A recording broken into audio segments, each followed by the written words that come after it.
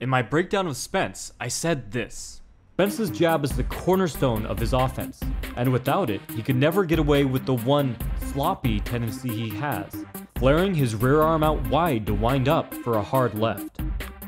Spence's wind-up rear hand may give Bud one of the few easy openings of the fight, if he can actually avoid those setup jabs. Crawford did indeed find that opening, and capitalized multiple times to eventually land a knockdown with it. But that's not all.